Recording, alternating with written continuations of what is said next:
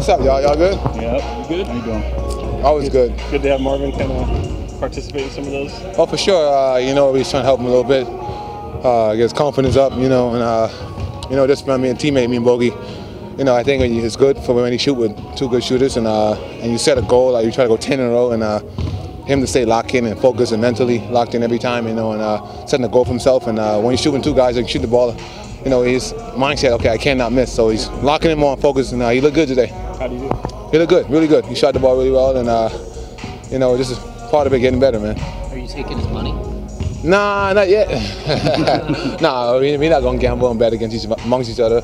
Me and Bogey might do it, but Marvin, he's a rookie, man. We're not gonna get him into that. Yet. Nah, he's not locked in shooter yet. You gotta be really. Me and Bogey doing some crazy stuff, so he's not ready for that yet. He'll get there though one day, hopefully. Go ahead. You ready for a three-point challenge? Yes, sir. I haven't stopped practicing yet, but just trying to focus on these games coming up. Not worrying about that right now, and trying to figure out ways to win these games. And we have a good home stretch. It's tough, but it's home, so we got to protect the home court and make it fun for us. What do you guys need to do to get your pace back up to where it was earlier in the season? You guys are down a little bit here over the last, 3 weeks. I just think we got to keep pushing it, run, and make shots too, and just guard and get steals and get the easy one transition, and Fox got to be Fox, attacking the paint, and trying to get Bagley back, and Bagley, he had a good game against Memphis, we just need, it's like basically start with facts, I'm going to run regardless, we just got to make shots and get steals and be active on the defensive end. And, we look good in the defensive end. I don't know if y'all been watching, but I think we've been getting stops and stuff, but we just haven't been making shots. That's been our weaknesses the past couple of games, making shots. So, we had a great practice today, and I think guys are ready for tomorrow.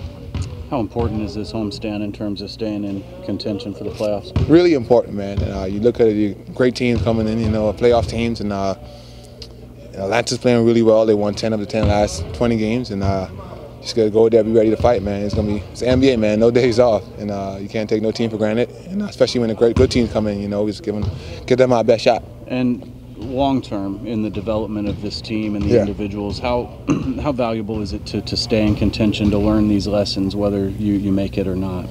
It's very valuable to give us the confidence and show us that that we only just a couple of possessions away, or one possession away for being right exactly where they at. And you see the last home stretch we had. We were up all those games, and we just give it away because our lack of experience and not making shots, not closing games. So we're right there, man. We have the confidence. We're a very confident group.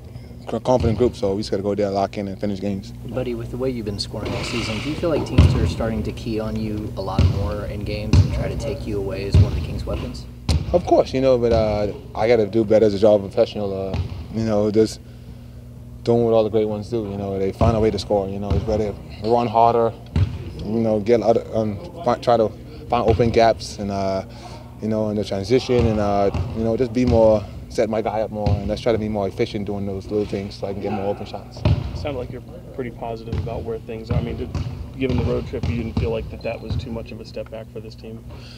I don't think it's a step back. We had a tough one in Charlotte. We were up. Get the one away. Brooklyn, we were up too. Just not finishing, the lack of focus and not finishing and locking in. And the last game we had, the Clippers. We tried to finish the one, go 3-3. We tried to come back, but we didn't have a good first quarter, a good second quarter. And just locking in, like I say, on all cylinders, and we had a great second half, but the first half killed us. So I like where we at. It's we're a 500 team, and started tomorrow. We start fresh. 32 games left, so just gotta come bring it, man. Everybody come ready to play. Do you see any consistency in a moment in the game, or something that happens within the guys where you do lose that full lock in?